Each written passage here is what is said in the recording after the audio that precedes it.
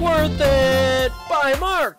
Hello, it's Mark, and today we're doing a MacBook Pro 2021 16-inch A2485 model screen replacement. You can hear it turn on, and it's not lighting up. There's a crack down there. You can't really see it in the video here, but I'm going to show you what tools you need. Here we go! First tool you'll want is the Jimmy by iFixit, or some metal pry tool, a 4PL screwdriver, a T3 screwdriver. You'll also want a T5 screwdriver. You'll want a T8 screwdriver for the hinges. And you're going to want a P2 screwdriver or star bit. Some bended tweezers are always helpful. And definitely a plastic spudger for your connections. And maybe some pliers.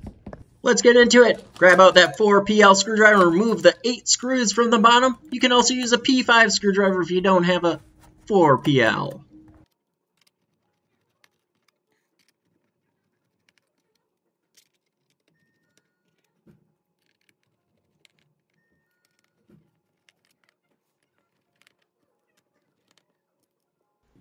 We got all the screws out, so we'll grab our metal pry tool and start from the bottom here. Just get around under the edge and just lift it up and you'll feel it pop. There's one on the side, one on the very bottom here, and then you would just grab it and then you would slide it off just like all the other ones. You slide it off, slide it downwards towards the longer side here, just like that, and then boom, got the bottom case off.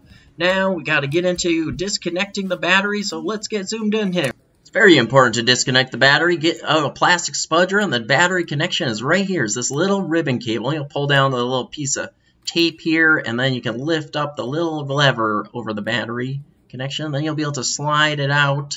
Just pull it straight down. Don't yank it up or anything, and then we will move forward on getting it fully disconnected. But this is the main power source, and that's what you're going to want to disconnect right away. And any repair, always disconnect the battery. We are not done yet disconnecting the battery. We still have to disconnect the trackpads. It's right over the top of it. So you'll get out a T3 screwdriver, unscrew these 2 screws just right above the main part of the battery. I believe it's what tells the battery it's charging. I'm not quite sure. Don't quote me on that, but I think that's what this thing is for. It's like a T5 screwdriver. It is in some of the older MacBooks and all that, like the M1 chip 2020, and you'll just get that removed, and then you'll lift up the little sandwiched part here right off the prongs to make sure it's not touching. Time to grab out the T3 screwdriver. We'll remove the antenna connections off the board. We'll remove these 2 screws right here from the bracket, and then try to keep it bestly organized as we can so we don't misplace them. And there's also a third one I forgot, but we'll just get out our plastic spudger and just disconnect these here and just kind of lift them right off the gold part. You don't want to bust it off the board. It's happened to me on other devices. Alright, got that other T3 screw removed, got that done, and now let's move forward on the rest of the repair. Next, you want to grab out your T5 screwdriver, remove these 6 screws from the Wi-Fi antenna, and also it's holding down the ribbon cables that connect the screen to the logic board.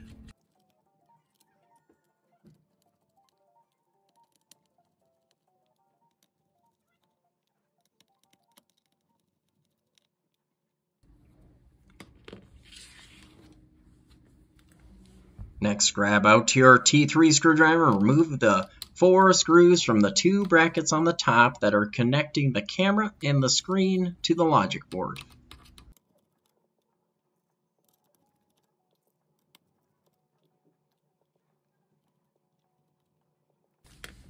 We got the brackets off. Let's get our plastic spudger and gently lift off the connections here. They call it the Lego connector. And anyways, we will move forward after that. Grab our T5 screwdriver and remove the hinge covers here. You won't be able to remove the hinge cover until you remove the Wi-Fi antenna. So make sure you note that when you're putting it back together so you don't put the Wi-Fi antenna all the way in and then realize you can't get it out. Quickly grab our T3 screwdriver, remove this bracket here and the connection. I actually do not know what this part does. If you know what it does, please leave me a comment below. I'd like to know. Alright, thank you.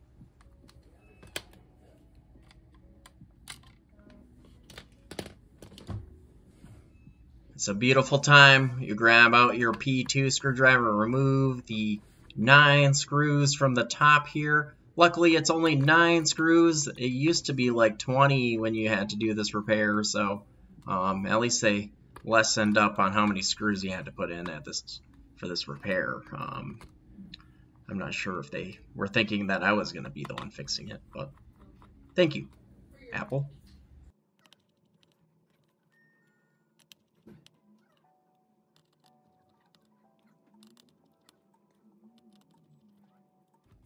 Haha, for the easy part. The Wi-Fi antenna is so much easier to take out than it used to be. And then we got these hinge covers. I like to push them with the screwdriver, or just kind of flick it out with spudger, whatever you got. And just get it out there. And we can just move forward with the repair. And thank you for watching this video. I'm trying to leave you a very well detailed guide so then you don't have to rewatch it again.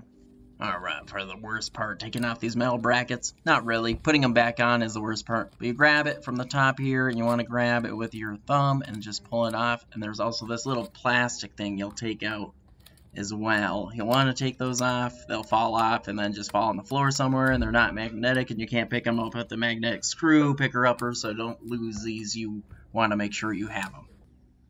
Grab out your T8 screwdriver, and you're going to remove the 6 screws for the hinge, but first unscrew the 2 on each side and loosen only one of them, and then we will open up the screen and then unscrew those final last 2 screws, or I would say 1 screw per hinge.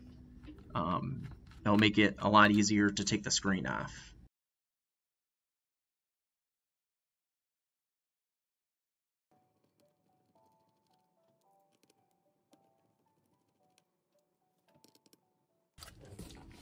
Alright, well, we will get the camera zoomed out here so you can get a good view, but you lift it up just like this, lay it on the table on its side while the screen is opened up like this, and then remove those final last T8 screws from the hinge, and then I'll show you how you slide off the screen. Alright, we got the screws removed, so we can just push the screen off just like that away from the top case, and we got the screen removed. Let me quickly prep the screen here. You can see my beautiful face in the reflection. But you want to sometimes use pliers to bend the hinges back, because you want to make it in the open state. Perfect, screen's all prepped, hinges are pulled back. Now let's pick it up and put it just like how we had it when we screwed it in, unscrewed it. We will just lay it like this. You want to make sure you don't have any slack in the ribbon cable or get it snagged in between. You won't have enough reach to reach your connection. Alright, so here we just lay it down flat, use gravity to pull it down. You'll hear it kind of click in, and you know you got it. Then you put it back up on its side, and then grab your T8 screwdriver and screw in just 1 screw on each side of the hinge. And then we'll test the screen.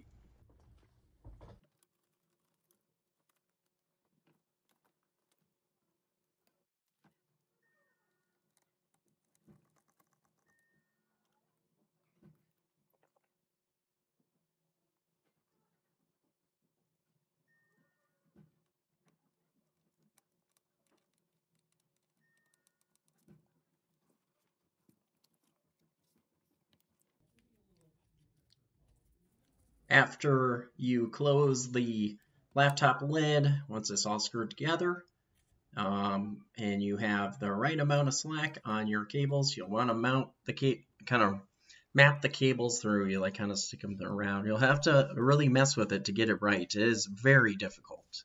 I've spent maybe like 20-30 minutes sometimes per repair I've done just trying to get these things on. Sometimes they even get bent and you gotta like re-bend them back so then it'll clamp on. But you put it over top of it on the back side and then push it downward. So watch what I do here, and I get it on. You want to make sure you don't go through the ribbon cable. You don't want to ruin the ribbon cable like this over $700, $800 screen that you just broke because you just screwed in the screw through the ribbon cable. So this is the most important part to pay attention to detail. All right, I'm just going to get these connections on here and we'll just move forward on putting it together. I'm actually going to test it here because I don't want to waste my time. I do repairs every day, maybe 8 to 10 repairs some days.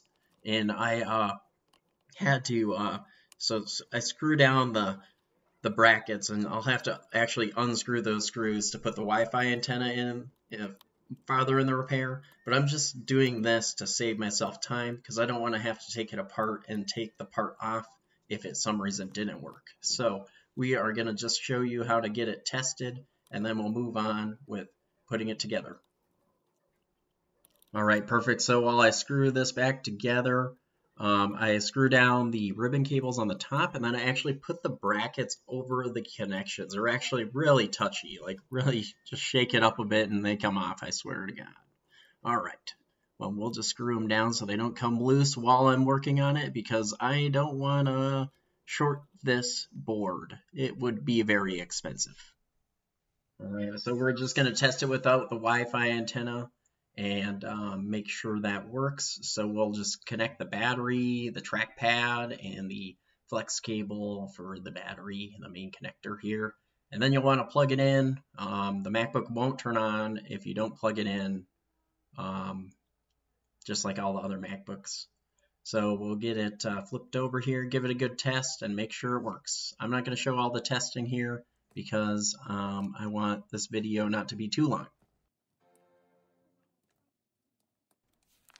All right, the screen worked, so we got done testing it out. We want to now do a full test, so we'll disconnect the battery yet again, and you'll want to remove the T5 screw again, and you want to remember you're going to want to put the T8 screws back in, and then you'll want to put the hinge covers right on top of them, right afterwards. Don't forget to do it before you put the Wi-Fi antenna in, otherwise you're going to end up having to do a lot more work taking it back out. Anyways, thank you for watching my video, and please like and subscribe. Leave a comment below and let me know if you have any questions. This repair cost about $800 and the part was very expensive. It's an OEM screen that I got from one of my vendors. I know a couple different places where to get them. And if you get an aftermarket screen, you'll probably lose True Tone or possibly the Apple logo on the back of your MacBook. So I'm going to remove these T5 screws, these covers. Don't take them off again because you don't want to have to put them back on, but just remove the screws so you can lay down the Wi-Fi antenna and screw back the T5 screws right back through them, and then it will be mounted, tested out all right before you put it all the way back together. And we'll give it one other final test before we put it back together and put the bottom case on, make sure the Wi-Fi is working. Sometimes you forget to reconnect things. Anyways, you'll use your P2 screwdriver, screw the screws back in, all 9, and we'll just speed up this repair. And thank you again for watching my video. And just leave me a comment, anything. Really, I'm really responsive on answering any questions that you may have. And also, I want to make sure that you know that you don't lose any features like some of the other MacBook repairs that you can do now. It's really annoying.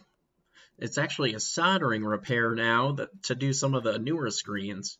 But all right, so I used some bended tweezers to push on the Wi-Fi antennas here, and you'll feel it click in, like it really you feel it, and that's a big thing about the repairs. And remember, it's a T3 screwdriver that you'll use to screw the bracket back on.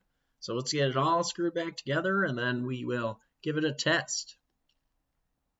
I'm really happy about this MacBook's design. The design of having the charger a MagSafe where it disconnects when someone trips on it instead of pulling your whole MacBook off the table. So I'm really happy that they put that in this computer. And I think that was the best design for a charge port, is a magnetic one. Well, we'll get to the last stage here, just connecting the battery back on, put the trackpad cover back on. It's a T3 screwdriver, and you'll want to connect the main connector, and then you'll want to flip it over, plug it in, and give it a test. I had a little bit of issues with my charger, so I had to try a couple things, but there we go. Worth it!